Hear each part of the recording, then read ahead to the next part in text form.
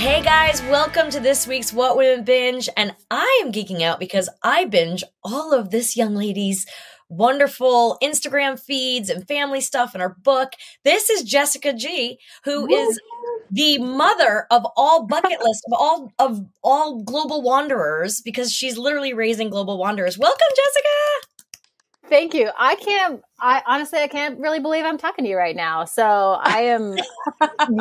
If you would have told my 10-year-old self who I'd be chatting with, I never would have believed you. Oh, that's so funny. That's so funny. And I have followed you for like years now as you grew your family and wandered the world and settled down a little bit in Hawaii. And but we met through, I got your number through Derek Huff, right? Of Dancing with the Stars. Yep. Yeah. So that's so fun. You guys do a lot of traveling with him? They're just our go-to travel buddies. They love wildlife. A lot of our travels have kind of evolved into wildlife, and Haley especially, they're both obsessed with wildlife. So that's I'm actually really, really jealous because I'm like, why can't I be your travel buddy? Because this is like what I try to do with my kids, but I can't do it at the level you do because we don't homeschool. I volunteer as tribute. Yes. Come on. I'm planning a trip for us to China for this summer to go see the panda bears. So with Derek and Haley, and it should be a lot of fun. So let me know and I'll add you in. I would love to. The brain is basically panda. Oh yeah, she calls her husband the panda. Yeah. Oh, you do? Oh my gosh. He's close to he's basically the human version of a panda. He hates when I say that, but it's true. He's also the brain. So if we ever need to call any information or Google something, he's here with us. So we can just call for the brain and the brain will tell us what we need to know. I love like a magic 8-ball. Yeah. Oh my gosh. Oh, wait. I have to explain. Sorry. I have this weird yellow thing back here. Amanda and I last week did mother-son dodgeball at our school, and my team's the yellow team. So I was in this crazy wig and all this. I love that you have it set up back there. Tutus everywhere. Well, that's to go back up on my shelf with my wigs, but so I have to climb up there, and I haven't done it yet. So fun. Okay, but you have big kids. You don't have little kids anymore. Your kids are high schoolers, I do right? now. Yeah, I mean, that was my fourth grader. It was his mother-son dodgeball was, because I wouldn't play that with my 18-year-old. He would take my head off. Just give him work. It was my last year. My fifth grader, it's when we first started doing dodgeball with our kids through elementary school. They start out so little, and you're like, oh, I feel bad about hitting them with these dodgeballs. It feels so wrong. And then by the time they reached the fifth grade, like mine did this year, it was my last one. I was like, I'm going to get him. Oh, I told my son, I was like, you better watch out. We're coming for you. So is this like an annual tradition at your kid's school? Mm-hmm. At our school, yeah. So the fathers do the father-daughter dance, and then the moms do the mother-son dodgeball. So. Ooh, I love that. I love that. I have a PTO meeting tonight. I might suggest that. That's so. It's really. I don't know. Fun. I also feel like the teachers would be like, "Wait, you want to do what? You want to hit?" Well, the dodgeball. Yes, please let me hit my kid. The dodgeballs are really soft. They're not that. Yeah. They don't hurt. Super spongy. They don't even. It's very frustrating because you try to throw them and they they don't go anywhere. Yeah. Not like the dodgeballs I grew up with that were hitting you in the face and really hard. The rubber ones, yeah. The rubber ones. Yes, like the playground balls. That was those are vicious. Balls. Yeah, that's like Gaga ball now or something, right? I don't know. Wait, that's the thing they do in the playpen? That's Gaga, yeah. That's a big thing in the Northeast. I think everyone was putting Gaga pits in their school. So I don't know. Like pickleball. I don't understand it. I just don't get it yet. Yeah, I'm sure I will someday. Pickleball is fun. Pickleball. Tennis with a wiffle ball? Is that what it is? Yes. Yeah, it's the greatest. It's like a giant ping pong paddle and a wiffle ball. And I don't know what it is about it, but it is so fun. But the hardest part about it is scoring. Isn't it scoring is the hardest part? I have no idea the hardest part is to learn how to keep score, because there's 3 scores and you take turns with a partner. So you say I'm not even going to say because I'm going to say it wrong, but it is fun. And maybe in a couple of years, that's going to be my go-to hobby. I think it's awesome. There you go. So wait, I want to hear more. So you said PTO meeting.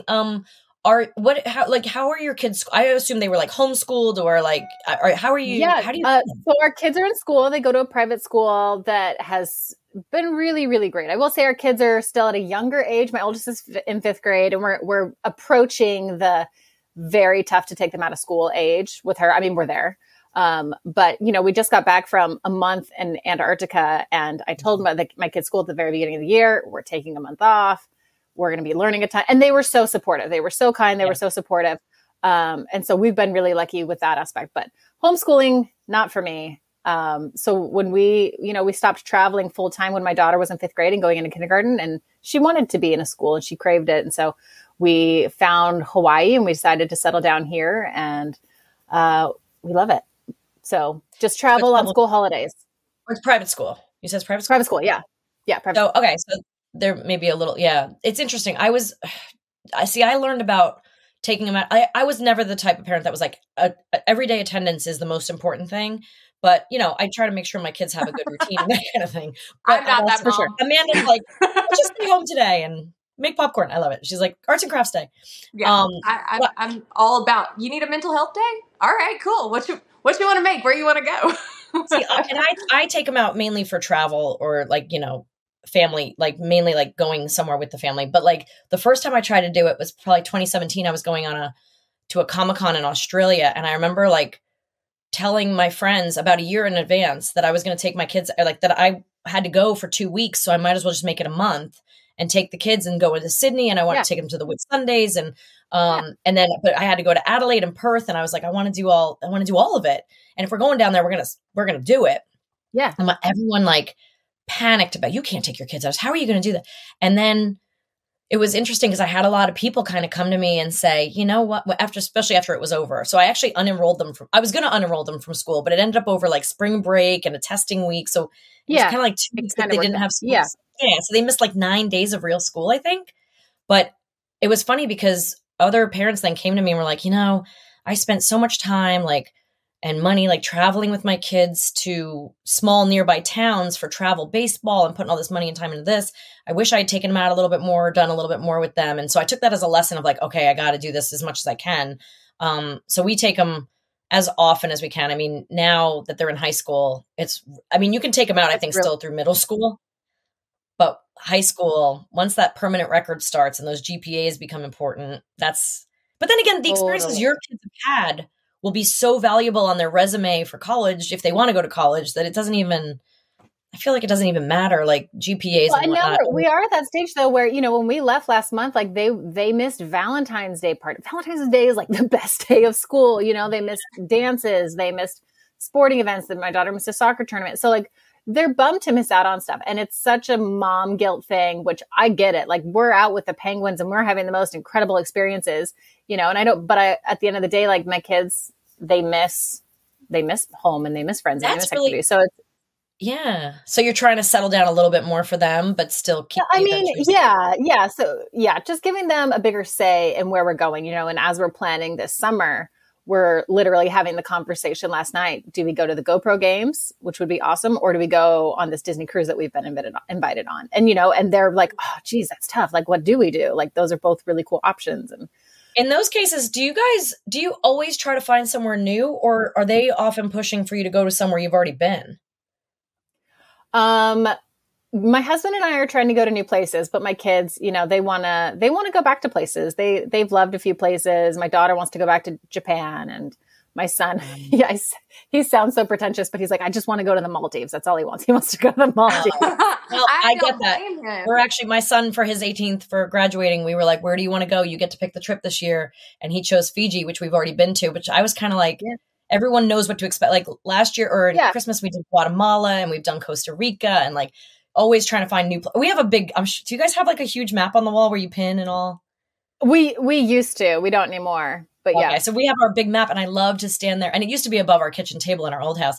And we just look at it and be like, where should we go next? We haven't really traveled to South America yet, or, Asia and looking at stuff like that. And I'm the one that more wants to do that. But in this case, I'm kind of excited that we're all going somewhere familiar. Cause also they give me such crap now about where I'm choosing or what time it's Christmas time and you want to go to Guatemala where it's hot, but we want to ski and what are you doing to that kind of thing. So no, we're approaching the opinionated children age and now they're like, where are we going? Why are we going here? Why would you plan it this way? And I'm like, okay, all right, well, you guys are going to start having more work, in this whole planning stuff. Make one of them a travel agent.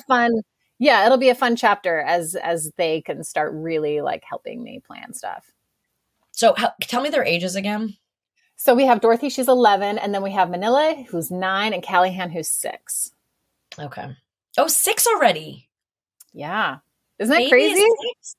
The I'm baby's like, I was 6. watching your videos over the weekend, getting ready for today. And I mean, I followed you on Instagram and YouTube over the years, but just catching up and making sure like I could have a real conversation with you. Yeah, sure. But watching your kids grow up online is that's what a phenomenal baby book you've created for them. Oh, totally. Totally. I'm so grateful for these.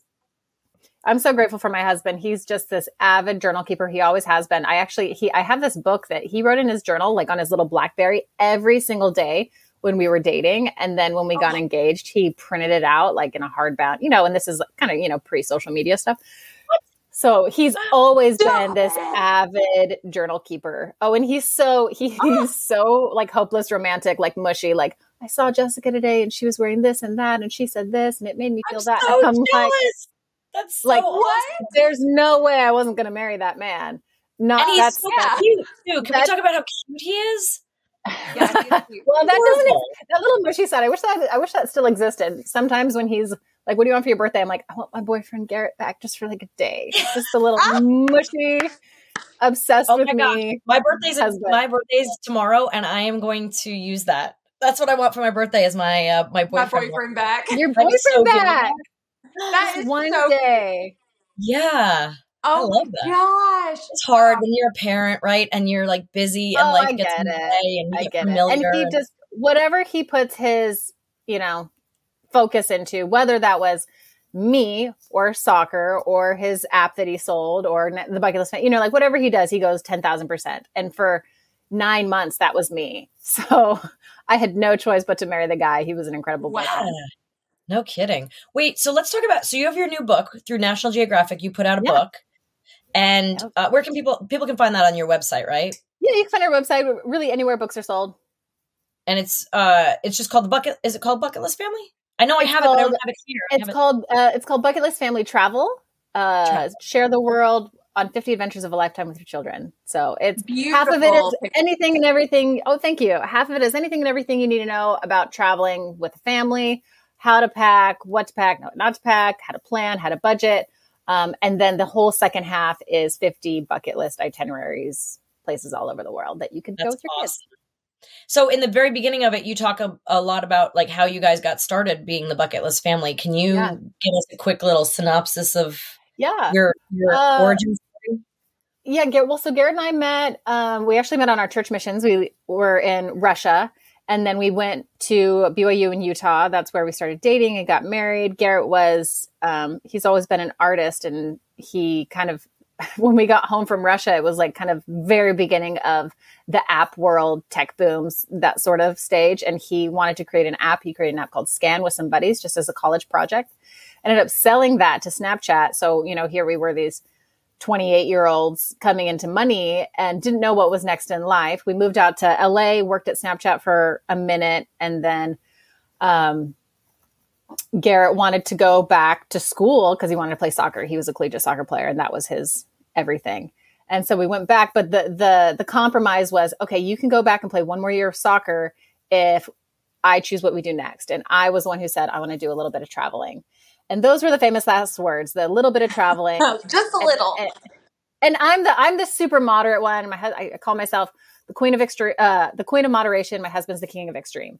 So I'm like, let's do a little bit of traveling and, go take off for 3-4 months. And then Garrett is, let's sell everything. And, I'll create an Instagram and YouTube. So I was very much on a family vacation, but I think Garrett from the very beginning kind of had this sort of thing in mind, and it was 2015. So it was kind of like the mommy blogger era, not quite the social media era quite yet. So I feel like he did a really good job of kind of foreseeing a little bit of this travel influencer work and what that looked like. And I think you guys were the first ones I ever saw, like first travel influencers that I was watching. Cause having kids and stuff too, there wasn't a lot to watch of people kind of doing it right with their kids, not just like a vacation, actually having these adventures and teaching, like making it a learning experience. Yeah. So he, created the YouTube, like I had mentioned, very much in part of just a family journal. And then when we came home after about 3-4 months, we had agreed we would, both kind of decide independently, is this right for us? And much to my, Garrett's a yes man. He's going to say yes to everything. But much to my surprise, I was the one who was like, actually, I like this lifestyle. I like living out of a suitcase. I like spending my days with my children and seeing new things. So we had kind of, when we sold everything, we made about $45,000. We had told ourselves we weren't going to spend any of the money from the acquisition. That was all put aside in savings and investments. And then once our $45,000 was up, we were going to be done and, figure out where we wanted to buy a house and live real big kid life. And I think our timing was just so prime, because right when the $45,000 was running out, our audience was growing, and I had started reaching out to hotels and airlines and tourism boards, and they had started hosting us. So I feel like the timing was so perfect. And my background's in marketing and business. And I went into school. I wanted to do product placement in movies. That was what I wanted to do. Oh, and wow.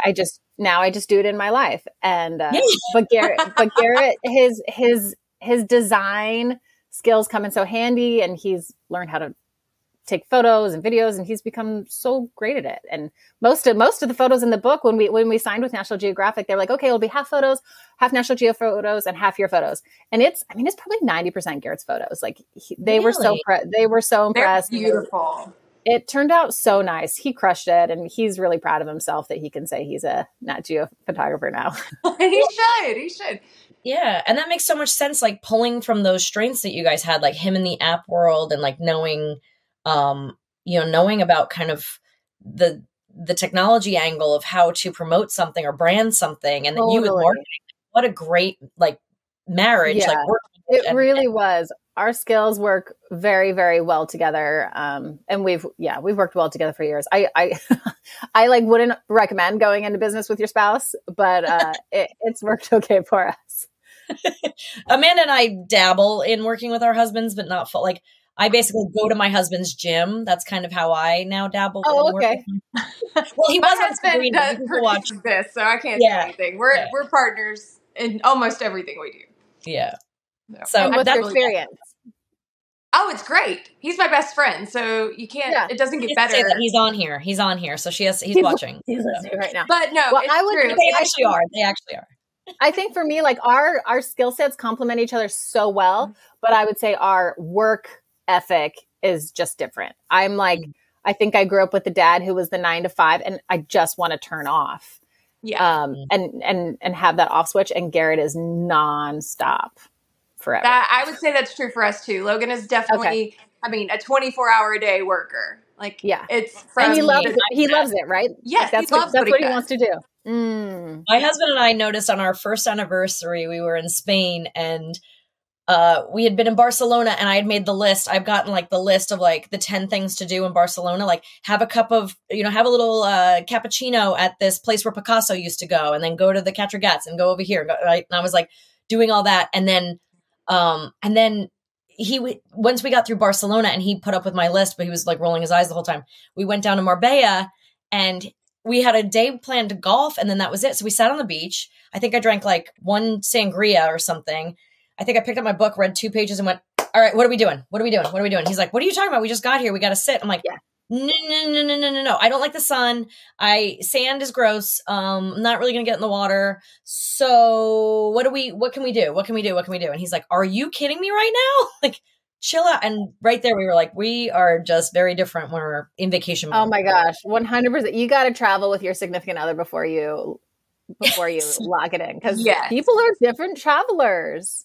Yes. Yeah. Until we got married, my husband sit on the beach under my umbrella, nap, read, watch the kids play. I can do that now. Logan is like a 30 minutes. Yeah. I'm going to go get in that water now. I used to have a little bit of an itch, but now I'm like, my husband's taking me away for my birthday to these treetop domes in Chattanooga.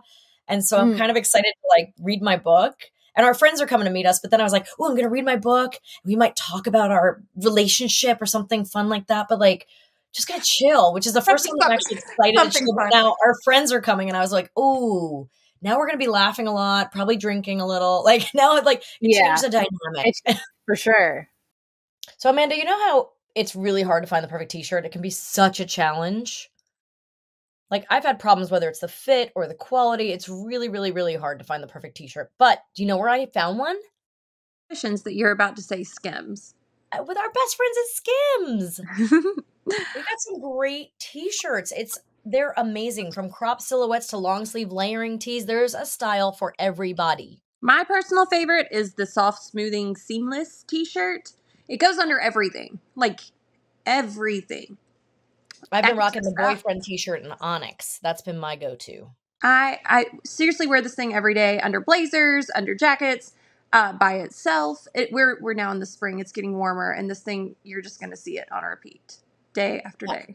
I also have my cotton jersey t-shirt in Kyanite, and I mean it fits like a dream. It's just I can't stop wearing the shirt. It's so soft. I don't know. It hides everything in a good way, because post winter I might be looking a little fluffier than I was before, but I feel like it smooths everything out. Just makes everything lay right. I look good in my jeans. I look good in my leggings. It's my fave. Well, and all of our listeners can shop at Skims in the t-shirt shop at skims.com. Now available in sizes XXS, that's extra, extra small, all the way to 4X. And you get free shipping on orders over $75. Yeah, so if you haven't yet, be sure to let them know we sent you. After you place your order, select podcast in the survey and select our show, that's What Women Binge, in the drop-down menu that follows. And we will see you all soon. Thanks, Skims, for sponsoring What Women Binge. For sure. Every trip is so different, but yeah, it's hard to, that's why we really do like traveling with Derek and Haley, because they're kind of at our same pace where we go, but then at the same time, like when we need a nap in the middle of the day or we work on the road. So so tell me about that. Like when you're, because you have this huge platform right now and you did the book and you have a YouTube channel and you have an Instagram page, like how does that content get created? Like, do you have a team that travels with you? Do you have nannies, teachers, anything? No, I think actually when we first left, we brought a nanny with us and very quickly realized it just wasn't for us. We like to just have our own space. I think at the core, Garrett and I are both kind of control freaks, and we don't really want to cater to others. So we travel alone. Occasionally we'll have a nanny. If we went to Rwanda with the gorillas, we had somebody with us, or if we go to Tonga with the whales. And sometimes, now the kids come out with us, but when they were younger, we would bring somebody with us occasionally, maybe once a year. But now it's just us, and it's just my husband, which I also really like. I had a hard time, and I still have a hard time having my kids behind somebody else's camera. So it's just dad, and then dad is the editor. Oh, wow. So yeah, it's just us. We have one gal who kind of helps do some business management and all of that stuff. And she's amazing, helps us with our contracts and stuff. But for the most part, it's just us, just the three of us now. That's wow. Awesome. That's really amazing. That's hard to do. That's a lot of work too. It's so much work. It's ridiculous. I've told my husband for years and years to get an editor, but he, again, he wants the family memories and it's his journal. So he's like, why would I give somebody else my journal? Well, it makes that brand cleaner, right? Like I have a hard time with that. Like I can't have an assistant or anything because I'm like, no one will do it the way I want to do it, And nobody cares as much as you. Yeah. Right. Yeah. Or has the same vision. And when you're like living it and you want to display it in a way, like you totally. And it probably just keeps your brand really clean and nice. Like, it does. But it all, a lot of it sits on Garrett's shoulders. So anytime there's any project, it goes through my husband, which it is a lot on him. I know that. So okay. Oh my gosh, I have so many questions. Let's start with sunscreen. You and I are very fair. Well, although you're much more tan. How do you keep you travel these places that seem so always sunny and like, or I guess Antarctica is not, well, it's bright, but not hot. So how do you protect your kids from the sun? I will say all of my kids definitely have that little bit of Filipino that they have goes a long way with them. So I can get away with not being obsessive on the sunscreen. For me, I'm almost always in a hat, face sunscreen, hat, always. For me. Okay. What kind of sunscreen? Just need to know like what you recommend. I really like one called Australian Gold. It's like a tinted one. Oh yeah. And it's reef safe. So that's kind of what I've been using for the last little bit is Australian gold. All right, that's good to know. I just need some tips. We're heading to Fiji. I told you in a few weeks. And well, oh my gosh, where are you going? Where are you going in Fiji? Do you know what? We're going to Suva. Savu Savu. Yeah. So yeah, we like to stay on this little island. This is our second time at this place, this resort. We'll be in a different villa, but it's Savasi Island, and it's just magical. Like, have you been there? We haven't been there to that area. We've been over to Suva, but I love Fiji. Garrett and I, we keep these like running lists of, you know, where like the prettiest places are, the best water, the best food. And Fiji to us is the nicest people, hands down. Yes. Just the loveliest. Oh, Guatemala is wonderful too. That's the best food I've ever had. Ever. Like, oh, really? I think that like volcanic soil makes like the freshest produce there. And then just their ceviche, like the way they prepare the huevos and the plantains and everything I ate, I was like, this is amazing. And I'm not usually, I'm a foodie, but I don't really care. I'll just eat, like, not that picky. Like, I was like, good. Wait, did you just say you're not that picky? Well, last night, I mean, I'm picky like I'm a 5-year-old. Like last night I had mac and cheese at the premiere. We went to see the movie Unsung Hero last night. Just making sure we're clarifying that. I had to shove some mac and cheese in my mouth. I was like, there's no popcorn. I got to do something. So yeah, I eat like a 5-year-old, but yeah, so I'm picky, but She's also calling you out. She's like, don't pretend that you're not picky. I'm not like, it doesn't have to be gourmet or I won't eat it. You know, I'm not right. This is the woman who had not tried a peanut M&M until 2 years. It was disgusting. Ew.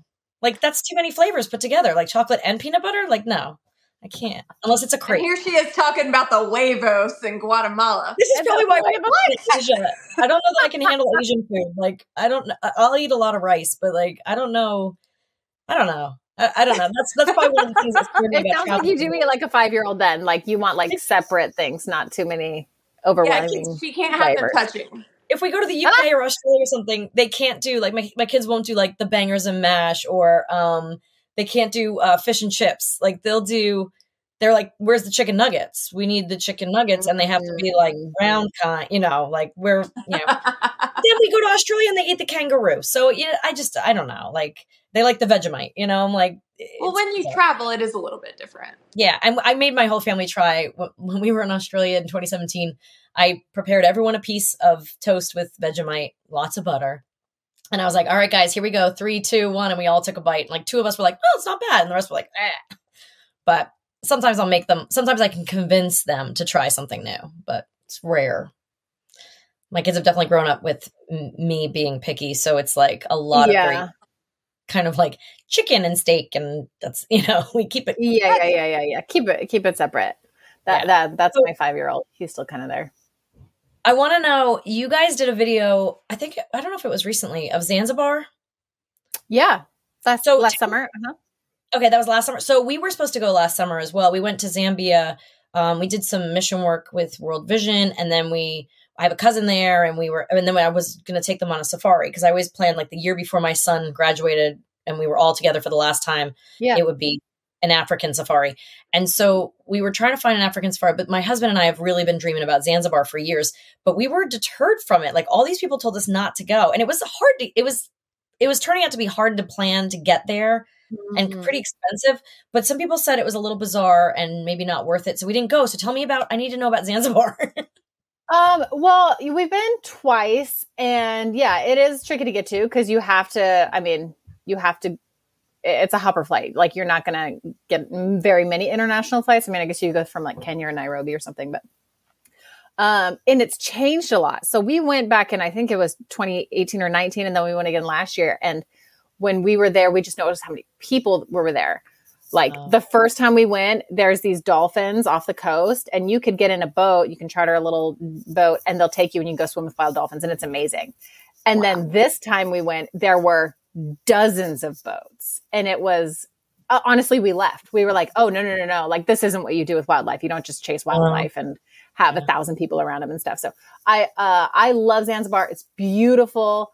But at least as far as like, I think it's a great thing to add onto a safari if you want to get like a little bit of sunshine and beach to add onto a safari. I think it's great.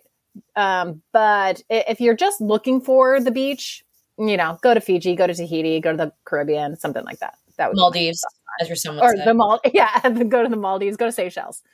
That's always, yes, those are very high up on my bucket list, but they're just so far. And I'm like, I've got to have a job. I got to do like Dubai for a few days and hit the Maldives, or like I wanted to do maybe Zambia and Seychelles or something like that. But yeah, tagging it onto your Africa trip is a great idea. Yeah, because you're already over there, right? It's just you're already over there. But you do like there's no like easy flights. It was going to take us flights to Seychelles hours. You will, and you have to go through Dubai or Qatar through Doha no matter what to get to Maldives or Seychelles. Pretty much, there's like you can't fly from Kilimanjaro or Nairobi directly there, so you got to go through the Middle East, which is kind of a pain. Have you guys done Victoria Falls? Have you done Zambia? We have, yeah. Have you done? We did both. We did Zimbabwe and Zambia. We've done both sides. We did it. I love it there. I think we did it we did it the same time of year. I think we did it the same time of year each time. We did it in 2019 and then we did it again in 2023. And the first time we went, they were in a drought and we could see the falls and it was like amazing to see all the rocks and the waters. And I was like, wow, we showed up last year and we were like drenched, like from the water. It was drenched. Year. And the amount of water, because they call it the smoke that thunders. So you can see like the puffs of like mist going up in the air from a distance. It looks like smoke. And so it was so interesting to be there and be like, we got so drenched. I don't think my underwear have ever gotten so wet from like just rain or something. I was like, this is not what I was expecting. I had to go like fix my phone. I had to like put it in a bag of rice and a blow dryer. Yeah. No, you nowhere to hide it. Drenched. And you're not that like you're close, but not that close. Like the mist goes very far. Oh my gosh, I did not, because the first time we were there, that did not happen. So we're there with the kids. We brought our two little ones this time. We'd only brought the oldest one that time. And we were like, this is not, you can't even see it. Like we're trying to like look through the mist and we're like, what? But it's so magical either way. I think it's really. And that was on the Zambia side? Yeah, we do the Zambia side because there's a really great resort. What's it called? Avanti, which has the zebras by the pool. And giraffes on the property and that kind of thing. And so then you just walk across the bridge. Like you literally go through a little marketplace and you go across a little bridge and you're in the falls. So we went to the Zimbabwe side just to go meet with the elephants, just to go say hi to some elephants. But so I have a question for you. I've got kids around the same age as yours. My oldest is 11 and I have two 8-year-old twins. So we have not traveled internationally with our kiddos since our oldest was the only one. And so we just got our passports and the kids are so excited. Where is the number one place to go with kids? Where's your most favorite? I think I've got a few like different suggestions. I feel like if you're kind of beginners to international travel, I do think Central America is a great place to start. I think Belize you have the jungle, you have the ocean, they speak English, they take the US dollar. Belize is a good spot. I mean, Costa Rica, Guatemala, all of those places in Central America, you're not going to be dealing with like jet lag, but they're just great places and really culturally different, but beautiful and good food. Anyway, so I love that. I also really think like our first travels were over to Southeast Asia. Your money can go really far there. You know, the plane ticket's going to be expensive, but the Thailands or the Balis or those sorts of places are such a cool place. And you get the adventure, you get different cultural experiences. There's service projects you could do over there. So those are some of my favorite international spots that I would suggest if you're starting out. Or I really like Japan. I think Japan is also really cool. So very, if you're maybe like a little bit more nervous traveler, Japan is super safe, super clean, very culturally different, but comfortable at the same time. So I also think Japan is really cool. And sushi's so good. So I can eat sushi. And she eats sushi. She does eat sushi. She's got a great taste in the things she does eat. I'm kind of the same. I'm like white girl sushi who like needs like cooked. Yeah. I can't do raw, unfortunately, which is a shame living in Hawaii. Yes, I know. It depends on who prepares it, right? If you trust the chef. You're like in the land of the best sushi right now, other than in Hawaii. Yeah. Not in Nashville. You can't find it here. Don't come to Nashville. You won't be able to find sushi. Oh, no. I wouldn't even. And now if I'm like in like landlocked, I wouldn't even try for shrimp or anything. No. Okay, wait. Before we get into we want to talk about what you binge. I want to know your favorite place and your least favorite place that you've been. Ooh, okay. Favorite place is New Zealand. I that's my go-to. I think it's the most beautiful place on earth. I think. Which part? Which, like, North Island, South? If I have to be very specific, I would probably say South Island.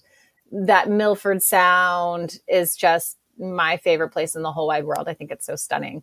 I think God purposely put the most beautiful place in the world so far away. So it's a trek to get over there, but I love it so much, and I'd move there in a heartbeat if I could. Wow. All right. And then least favorite? Least favorite? Oh gosh. There's actually a few places in the Caribbean that I just won't go back to. I think there's some places in the Caribbean where they don't love tourists. That's why I love Fiji. Like you see, there's some islands that they're like, come and, you experience so much love and aloha in certain places. And then there were just places in the Caribbean. I'm like thinking of Antigua and a couple others that I'm like, I don't know. They just didn't seem happy from like the TSA agent or like from like the customs agent to like the customer people, like the restaurant service. I just didn't feel welcome. So okay, interesting. And then I have one more travel related, for right now. I know you guys do a lot of like diving with the whales and like have seen a lot of creatures, on this earth. And what was your scariest animal encounter? Cause mine's dolphins. I don't know. When you said the thing about dolphins, I'm like, my unpopular opinion is that I don't like dolphins. Wait, I don't trust them. Really? It's so sad. That's crazy. That's funny because I was going to ask if you were going to shark dive in Fiji because I think you're over by the really epic shark dive. I won't do dolphins because here's my reasoning. I feel like you're going to back me up after it's like, okay, first of all, if you were a fan, do you know Sabrina Down Under? Do you ever see me do the movie Sabrina Down Under? I didn't see Sabrina Down Under, but now I'm going to today. Yeah. So it's a movie we shot in Australia. We shot it mainly in like Hamilton Island, the Whitsundays and parts of it in like Surfers Paradise. And we had to get into a tank with trained dolphins, and they were pretty aggressive. And my friend was a mermaid, but she was also on her period. And the dolphin started like aggressively pushing her around and kind of like, it went up on its tail and sort of threatened her in a way. So they had to get her out of the water. I was in there and it was supposed to come up in front of me. I was supposed to grab its fin. And I mean, this is like, look, these are dolphins that are trained, which, is probably not right. a wild animal. Came up in front of me and grabbed the fin, and it was supposed to like take me for a ride. Like it was like my magic made the dolphin help me get to the whatever. Right. And the dolphin would come up and I would hold on to it and it would drag me under, and then it would charge back at me really fast. Okay. And I just learned that they're super territorial. And like I heard, you hear stories of like surfers where they like bump you to the shore, like, oh, they saved me. They've moved me. No. They got you out of their way. And they're like, it went through a ring at my head while I was doing an interview on the dock or something. And I was like, and I looked at it and the trainer was like, don't you look at him. You can't look him in the eye. And I was like, I don't like these things. Oh, how funny. Well, you have proper PTSD from dolphins, from captive dolphins. Dolphins are my favorite. I love them. There's this boat in the Bahamas where you can go and swim with a pod of spotted dolphins, and they love humans, and they're like little puppy dogs, and the boat comes out and they just come up to the boat and they're like, play with me, play with me, play with me. And you run around and we'll have like a little, like my husband wears like a little buff kind of thing, and he'll play pass with the dolphins, and they're just puppy dogs. And that's one of our favorite experiences. Look, now Amanda's going to do that. Her birthday's next week. I can't wait. I'm like, oh my gosh. No, I'll send you the info for it. It's the best. So, okay, wait. Scariest wildlife experience? Gosh. I'm trying to think of like the gorillas in Rwanda. How was that? Because I've been asked. The gorillas are amazing. Really? And they're intimidating, but you go, and the first thing they do is they teach you like gorilla language. So when you go up to them, you have to properly you have to introduce yourself, and you do these grunts, and you're like, and so you have to keep doing that. And then I can't remember. There's a few others that but with those, like, you do not look them in the eyes, and you don't so there's a lot of like rules and stuff with the gorillas, but those are out of this world, incredible creatures, because they're so like us, but not. Mm-hmm. And so strong. The silverbacks are everything. Anyway, that's probably one of my favorite experiences. But we had, I just think we've done so much safari, and there have been like a few instances where we've been in tents. And one night I thought we had hyenas outside, and anyway, it was a long story, but it wasn't hyenas. It was just a tarp making noise. And we'd been in safari for maybe 2 months. Like, that's a lot of safari, right? That's a long and we were camping, and we know so much about these animals. And one night I wake up and I just smell the worst smell. And I'm like, in my brain, I'm like, oh, that's scat. That's a carnivore's poop. That is not like an urban. So I'm like freaking out and can't get a hold of our guide on the walkie-talkie. And I hear something cranking outside, and I am petrified, thinking, like, it's just a tent, and there's hippos right there. There's crocodiles outside, but I was like positive it was hyenas. And I like start to get the kids and like pull them into my bed, and then I lift up little baby Callie, and I realize, oh, it's not a hyena. It's my poopy child. Oh. And that is the best story. And I can't tell you how scared I was, thinking hyenas were going to get into our tent and eat us. And it was, and then it was the wind, like brushing the tarp. But anyway, that was like one of the most scared moments of safari, at least. That's an incredible story. That's so good. That's so funny. So Amanda, like resolutions have come and gone at this point, and a lot of them have dwindled down. Well, one of mine was to do less takeout and to cook at home more. But of course, I haven't really been that consistent. Yeah, me neither. I was right there with you, and not now. Yeah, I mean, who has the time or the patience to meal prep and grocery shop? So I was very excited to learn about Home Chef. Yes, I am so excited about Home Chef because they're different from all the other meal kit brands. Yes, Home Chef provides fresh ingredients and chef-designed recipes conveniently delivered to your doorstep, and it simplifies the whole cooking process. Yeah, so whether you prefer classic meal kits with pre-portioned ingredients and easy instructions, or speedy recipes ready in less than 30 minutes, I do like those. Oven-ready kits with pre-chopped ingredients, quick microwave meals that assemble in minutes, Home Chef has you and the entire family covered for delicious meals without the hassle. Yeah, and Home Chef has over 30 options every week, so it makes it really easy to serve a variety of different dietary needs, and you don't have to worry about what to make ahead of time. It's just there. Yeah, it's convenient. It's economical, too. Home Chef customers save an average of $86 per month on groceries. That's $86, really, by the way. $86 a month on groceries. That's a lot of money. For a limited time, Home Chef is offering our listeners 18 free meals plus free shipping on your first box and free dessert for life. I'm sorry, what? Yeah, you heard me right. Free dessert for life as long as you're an active subscriber. So all you have to do is go to homechef.com/WWB. That's homechef.com/WWB for 18 free meals and free dessert for free dessert, life. People. Homechef.com/WWB. Get your desserts. So, okay, so let's talk about binging. What are you into? What do you like? Like, I mean, you're on these trips for long amounts of times. It seems that, like you go somewhere remote, like Antarctica. Are you bringing iPad? Are you watching shows? Are you reading books? Like, what is... I definitely love to always have a good show or book that I'm into. And it's honestly, for me, it's always that, like, you're on these hopper flights, and so you need something to listen to that sometimes you can't like look down and read a book. So I do a lot of audiobooks, and it's always just these, fiction stories, the escapes. I just read the popular, what's it called? The Fourth Wing series. And that was a lot of fun. Yes. And then I did the, what else? And then shows. I've always got a good show. I've just started watching Traitors. Have you guys watched Traitors? Oh, no. On Peacock. Do you know what it is?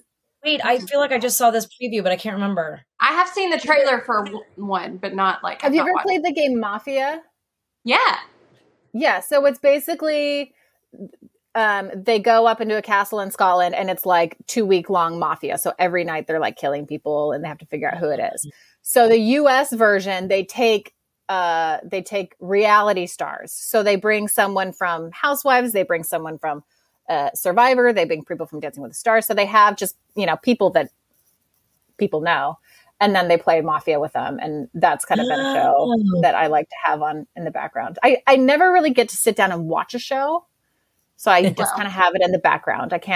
There's only a few shows that I get to like sit down and like really watch, like a Ted Lasso or something. Is it? Yeah. So do you tend to do more reality because it has to be sort of background noise? Well, I can do, like one of my favorite shows is I love Scandal and I love Revenge. And those are two shows that I can just have going on in the background and I don't need to like sit and watch it. I can cook dinner to those sorts of shows. Okay. Or The What Office. about you? So you don't read a lot so you don't bring a lot of books with you on the trips and stuff? No. So it's if I am listening to a book, or if I am doing a book, it's an audiobook for sure. An audiobook.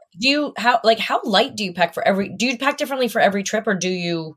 No, I literally pack the same for 3-month summer vacation that I do for a week away. So for me, it's just a carry-on bag, the kids. And now we're kind of in this carry-on bag phase where everyone just has a carry-on bag and that's that. And they all pull their own now. Laundry. And now they all pull their own, which is great. But so last summer we all did carry-ons and it was great. But my kids can't lift bags on the, the security thing, and they can't lift them in the overhead bin. So I realized all of a sudden, like getting on the plane, it's kind of chaos because I'm like, 5 times lifting up bags. It's a little much. But, at the end of the day, if you're not losing your luggage, I guess it's worth it. That's true. That is true. I just went, oh my gosh. You just reminded me. I just had the most traumatic, not traumatic, but my flying experience. I was going to meet some girlfriends in St. Lucia for this trip we'd planned for a while. And oh my gosh, I was supposed to leave on Wednesday night. I was supposed to get a flight to New York, spend the night at JFK, and then jump a JetBlue, like direct flight to the island with my friends. Cause I kind of wanted to go with them. I was going to come back through Atlanta to Nashville, but I wanted to like be on the flight with them and I had to connect anyway. So I figured I might as well go up there and do the night over. Well, bad weather postponed my flight, postpone it. I'm in the airport. And then they were like 7:30 tomorrow, it'll leave. So I was going to miss the connection with the girls. So then I rerouted through Charlotte in the morning. So I came home, slept, kind of repacked a little. I was like, all right, go to the airport, 5 a.m. They were like, you're too late to check your bag. I was like 5 minutes late. And not even that. They kept saying 45 minutes before, but I think because I was international, it was more than that. Yeah. So yeah. Anyway, so they would not let me on the plane. And I was so upset. So they were like, the next flight leaves tomorrow morning. And I was like, no. And there was no way for me to find another route. So the next day I had to get up at the same time. I got up like really early. It was like 3 a.m. I was at the airport at 4 for the 5:30 flight. And then jumped on a plane and went to meet my friends. And so I got terrible sunburn that's still like peeling like crazy. So that's why I was asking about your sunscreen. But yeah, like, it's kind of crazy. So then I was like, I repacked because I was like, do I leave my bag behind? Because the whole reason was my bag was late. I could have jumped on the plane. It was right there. Right. And I made the mistake. So I've had that happen before too. And with the bags, there's always so much crap that happens with that. And now I've just realized less is more always. Yeah. Yeah, like that's what I was like. Literally, I already had in my carry-on, I had flip-flops, a beach cover, and a bathing suit because we were going to catch a helicopter to the resort. We were going to stay at the Sandals Resort, and we were going to catch a helicopter there. So they were like, we'll leave your bags behind until later. So I was like, oh, I'll have my bathing suit, my flip-flops. Yeah. So and I always have a toothbrush with me too. And I was like, in case I get stuck somewhere. And I was like, do I need to bring anything else? Like, can I just jump on this plane with my toothbrush? I have 3 girlfriends that are about my same size. Totally. I don't need anything. Flops I would have left it on. I was like, you know what? Honestly, but then what would you do with your luggage? Like, did you have someone there that could? I'd driven myself to the airport. Oh, you had your car, so you could have put your. I didn't think about it until after I called my girlfriends. I'd already canceled the flight because they said to rebook. I had to cancel. So that was my mistake. Was that I was like, oh, I already canceled because then I was like, I also had my beach bag in my suitcase. So that one day that I stayed here, I like literally planted a garden. Oh my gosh, the stuff I got a workout in that I was, all these things that I got done that I wasn't expecting on this random day I had here. But I was like, all I could think the whole day was if I'd taken my beach bag out and I had my carry-on and I grabbed a dress and maybe a few more bathing suits and some underwear, I would have been set. And you could have made it. I should have just done it. I would have had one more day at the beach. But I didn't. No, shoulda, coulda, woulda. We had all our carry-ons for last year. And when we were checking it, we were actually in Zanzibar, and they were saying that our carry-ons were too big. And they're like, you have to check them. And I was like, but I didn't. Like, I know they would have fit. And I just didn't want to fight with the agent. And against my better judgment, I let him my husband kept his bag because it was like camera gear, but they took me and the kids' bags and they got lost. And I knew they would get lost. And I knew it. And then we didn't have clothes for the next like 5 days. And no. Oh, that's so hard. So yeah, because I always take like my carry-on always has an iPad with a billion shows that I never watch and a book that I probably will never read. And like ultimately what I'll do is I'll play solitaire on my phone, like the whole flight or, you know, and then I get there and I think I was like St. Lucia for 3 days. I was like, I'm bringing 2 books. I'm going to get so much reading done. I was with my girlfriends. I wasn't going to spend any time reading. What was I think? I read the same page twice. Like, yeah, I'm not. I would rather sit and chat and hang. Book too. It was so thick. But all right. So we have these questions we always ask our guests. Okay. Is there a movie you feel like you should have watched, but you haven't yet?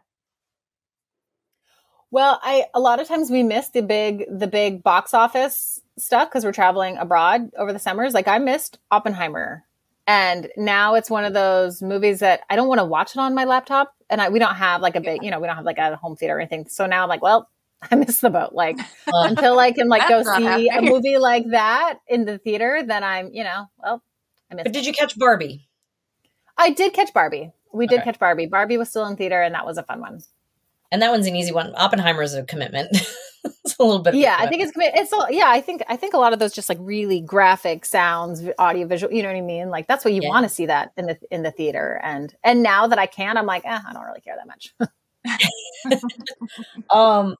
What about a TV villain that you love to hate? You say you watch a lot of these, like revenge and stuff. I would, yeah, but when I saw that question, to me, the first person I thought of was Toby from The Office. I love him and hate him so much because I feel like everybody has those Tobys in their life where you're like, you're the worst. Like, I think Toby's played by, isn't that the one played by Paul Lieberstein? He's the showrunner. He's the writer of the Yeah. He's like a writer, and he's just the best character. He's the best character, but Michael hates him so much, and you just hate him. I mean, he walks into the room, and you're just like, anyway. And so now Garrett and I have this thing where there's certain people that are just so rulesy. A lot of times it's like people on airline that work at airports that you're just like, oh, it's a Toby who just is like, all right, Toby. It's so funny. My kids have been calling me Karen, but I think Toby's a better one. But Toby's for the guys, I guess. Karen's for the girls. Paul's a really nice guy. Paul wrote on Clarissa, my first show. So did he? Oh, there you go. Really Small nice. world. Well, you can tell him he's my favorite character to love and hate. Yeah, he's awesome. And funny story though, Angela, who plays Angela, was his sister-in-law when they started the show, and then wasn't when they know that. Yeah, because I did listen to a few episodes of their podcast that she did with Jenna Fisher, where they kind of go through the episodes, and that's super funny to hear the casting of so many people. Like I think Phyllis was like a casting director, so like every half the characters on that. Half the characters on the show like aren't even actors or weren't actors at the time. Mindy, I think, might have been a writer too before she was an actor. Yeah, I think she was a writer, and same with BJ. Like all of them. Anyway, that's one of our favorites. Oh, that's funny. Okay, do you have a favorite book genre? Right now, it's just the escapes. The whatever's gonna get me out of this world and into another one. So a fiction. So always a fiction. Fiction. And weirdly, I don't know. I would never would have called myself a fantasy person, but if I kind of list off a lot of the books that I've been liking lately, it's these fantasies. So Amanda can tell you about my girl. Oh, good. She's into vampire romance, so maybe she. No, vampires, werewolves. Vampires. Oh, sorry, werewolves. Werewolf romance. Totally different. But no, I love any kind of fantasy fiction, whatever. I'll read it. Yeah. Did you read the fairy one? I've been trying to start the fairy, the Crown of Thorn and Roses. That one. You haven't started it yet? And I was about to. It was going to be my next one. You're going to love it. Okay. All right. Go ahead and get all 4. You're going to love it. I feel like I need to do that. I feel like that would be one I like too. Yes. I think every woman would like it. I don't actually know any men who've read them, which is interesting. Because there is a lot in them. Like, I feel like it's kind of intense. It's a bit actiony, but they're so good. You will love it. Well, I'm going to start the journey. I can't wait. Yeah, it's a good one. Awesome. All right. So Jessica, what is your go-to karaoke song? Ooh, go-to karaoke song?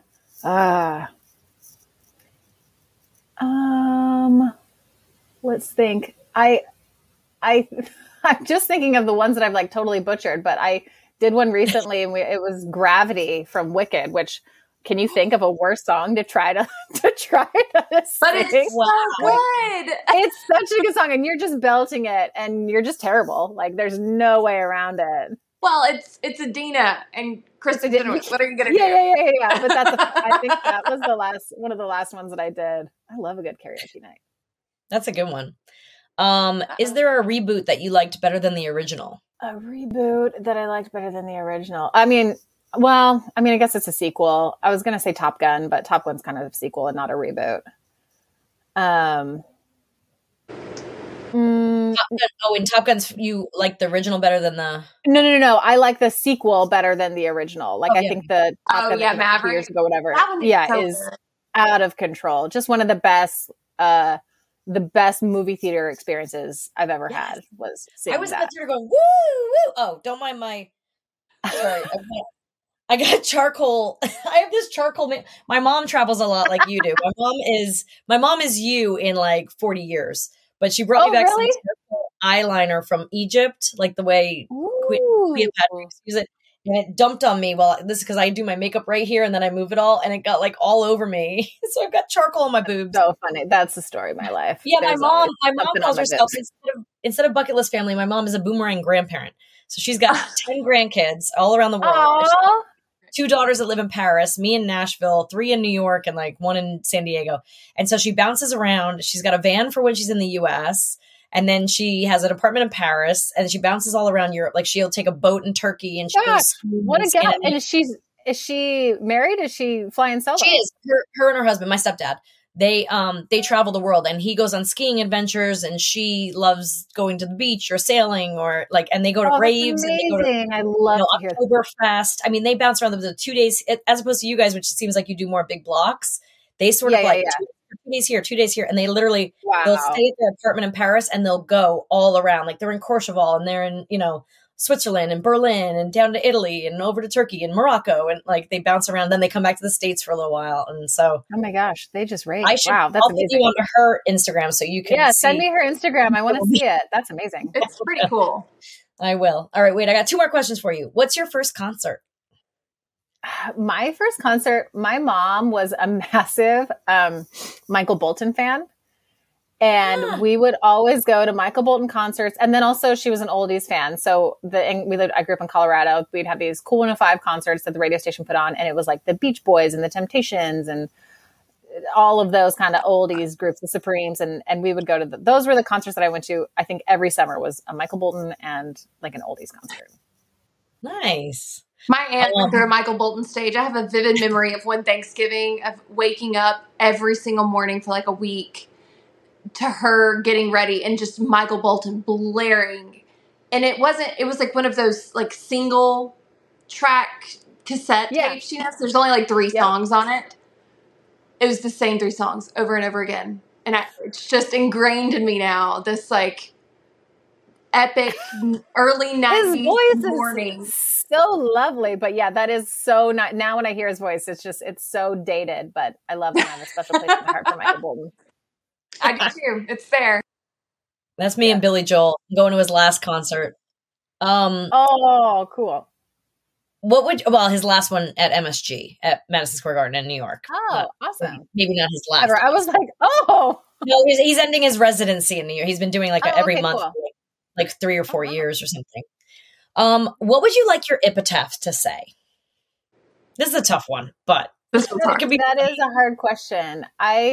I would just say, at least right now, I'm on this kick of whoever I spend my time with. I want to feel better after I spend time with somebody. So I want people to feel better about themselves after having me around. Does that make sense? Like, I hope people feel better. I hope I bring up the best out I hope I bring the best out in everybody. Because I've tried to now put myself in line with people who just bring out the best in others. And that's what I hope people say. There you go. Like reflecting someone's light or something like that. Yeah. Something like that. I like that. Yeah. Yeah. All right. Amanda's going to ask you some this or that's. Hang on. Okay. Technology impaired. You want me to do it? Yeah. If you got them in front of me. I can do it. All right. Rosé or frosé? I don't drink. at all. Ah, there you go. All right, so that answers that. Boo. No, mocktails for life. Yeah, mocktails for life. They say mocktails are like making a huge now. Like more people are drinking mocktails than cocktails. Actually. Oh, really? Alcohol. Yeah, that it's become like a huge that people. I don't know. Because I don't like to drink much either. Like last night we went out and like I didn't have a single. I had a lot of seltzer water. Yeah. Well, they make some really yummy, like kind of healthy tonic-y drinks now that you can get at places. Yeah, those are kind of my jam. Yeah, I know. I agree. Read the book or watch the movie. Oh, geez. A movie. Okay. Drive or be driven? Drive. Me too. Brunch or happy hour? Brunch. Spotify or Apple Music? Spotify. All right. Oh, and then do you have your phone nearby? Because we like to judge people by asking how many unread emails they have in their inbox. Oh, let's see here. And with you, I'm super curious because I'm at that is a great question. No, 7. I just clicked on it. 7. Now it's okay. It's 20. It's 27 since this podcast started. But like, oh my gosh, you're my girl. Yeah, I'm at 115. It's making me nervous. You gotta keep it clean. Or like text message. When I say people have hundreds of text messages on my phone, I'm like, how do you live with yourself? Amanda's hiding. Watch this. Go ahead. What are you at, Amanda, today? I don't know if I want to tell you. I'm gonna. Can I guess? Okay, you can guess. I'm gonna say it's upwards of 42,000 emails. Yes. Yeah. Okay. What about text messages though? Oh, I have. Well, only what I've missed while we've been on here. I stay on top of my texts. But I'm at 42,735. I was almost spot on. How did I know that? Because you know. Why do you just delete it? Well, now you're too far. Now, honestly, you need a new email address. Is what you need. That's start what fresh. Keep it clean. It's a system, though. I explain this a lot because it blows people's minds. But like, I really don't. How do you not? You don't miss emails. I really don't. Like most of the ones that are unread are just like junk, and so I just skip over them. Right, and people know not to send them to you. But you just need to have your junk email, and then you have your email. And I do unsubscribe a lot, so my number I would say has gone down in the last 2 years since Melissa has. In the last week, it's got up like 10,000. So it's been 2 weeks. It's been 2 weeks. And it's gone up like 10,000, like maybe 5,000. I don't know. You were like at 32,000. 37, I believe, at the last. 37. Okay, so we only went up 5,000. Yeah, like, that's not bad. Every week, that's going to be. But if you emailed me, I would have emailed you back. Amanda, we got to work on this. All right. Well, I want to ask you one other thing. People like, okay, so when we went to Guatemala, or like you said, you're going to China, like a lot of people, especially in our country, are afraid of other places, right? It feels like there's a lot of fear factor of traveling, of food, of safety, especially. How do you respond to people that say, like, when you said China, I was like, oh, is it safe to go? Like, my first instinct was like, oh, I hadn't thought of that as a safe place to travel. But like, how do you respond to that? Or what do you think about that? I think the more, honestly, every time I see comments like that, to me, it just shows people that aren't well traveled or haven't gotten out of the world, haven't traveled at all. I remember early on, my mother-in-law which is funny, she is an avid traveler. She's actually a professional traveler as well. But she was so nervous for us, which I get, like, you're just nervous for your kids. And she was like, you can't go to Turkey. Like, don't go to Turkey. And it's funny because I would say there's been 2 countries that I have actually been afraid to go to. Turkey and Rwanda.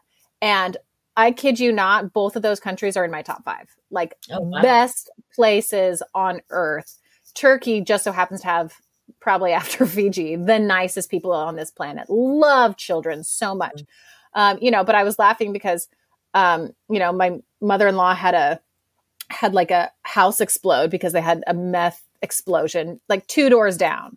And this is just in suburbia, Arizona. And, anyway, so I guess my point is, like, stuff happens everywhere you live. Like, there's bad stuff everywhere.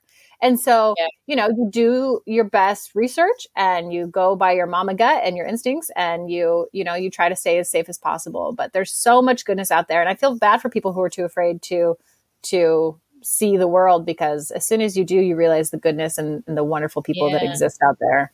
That's interesting. I'm from New York and grew up like as a teenager in New York City riding the subways, and everyone is afraid to go to, you hear people like, oh, yeah. Like if people haven't been in New York, they don't understand. They're like, what was that? Like, how is that? Like, isn't that scary? Aren't people getting stabbed on the subway all the time, shoved in the, I'm like, no, like you learn to be safe wherever you are. You learn to watch your back, or not stand too close to the track, or not go down a dark alley in the middle of the night, or, that kind of thing. You be aware of your surroundings and whatnot everywhere you go, like in downtown. Everywhere you go, especially with kids, so I don't know what people think, but I'm not an idiot. And I am very close to my kids, especially in airports and at busy tourist attractions, like we're all hands on deck, holding hands, like making sure that everyone is close and things are safe. But at the end of the day, the experiences and the people you meet, it's all worth it. So and if people will just push themselves a little bit out of the comfort zone and see what scariness is out there, they'll realize that it's a beautiful world. Yeah, it's kind of like stepping out of your house at night. Like sometimes I'm afraid in my house because I think someone's watching or something's outside. And then you go outside at night and you're like, oh, it's perfectly fine out here. There's nobody in the bushes. It's kind of like that, right? Your comfort zone for a second, and you realize that it's not as scary as it all seems. Well, thank you so much for being here. This is so wonderful. Everyone can go get your book, the National Geographic Bucket List Family Travel Book, which has, I love that you put like plans in there for families so they can. Yeah. A bunch of good itineraries. That's awesome. I'm going to go check one out right now and book my travel for later this year. So. Well, hopefully we'll see each other someday in person. I want to do the Pandas. I had no idea. Yeah. Come to the Pandas. I had no idea you were in Nashville. I was in Nashville on my book tour, and I totally would have hit you guys up. Well, I just saw that actually. Yeah, I just saw that you were here. I was like, oh, how did I miss that? I know we tried to do something bucket listy in every city. And so we rented out FGL house in Nashville and had some country line dancers come and teach us how to line dance. And it was the best. It was so fun. That's fun. So sold on country line dancing. I thought it was so fun. I still haven't, that's something I haven't done yet. Oh, you haven't done it? Oh my gosh. I'll come back to Nashville in a heartbeat. Yeah. So fun. Let's do that. Next time we'll get you on the Hell on Wheels, which is our favorite like military bus that goes up and down Broadway. And it just, you just dance. And oh my God. Never had the party bus experience. It's an experience. It's like having your own dance floor in a truck. It's really fun. Ooh, that sounds like a blast. Yeah. Well, I would love to go back there. So many wonderful people in Nashville too. So. Well, I hope we get to travel someday together. I would love to. Send me your itineraries. Absolutely. Along I will. Thank you again for being here. This was so wonderful. Yeah, of course, it was great to chat. We'll be in touch. And hopefully we'll see you. So I was so excited to have you on here. And thank you again. And see you soon on some travels. Okay, cool. Have a good one. Thanks, guys. Women at what? Woman at Binge.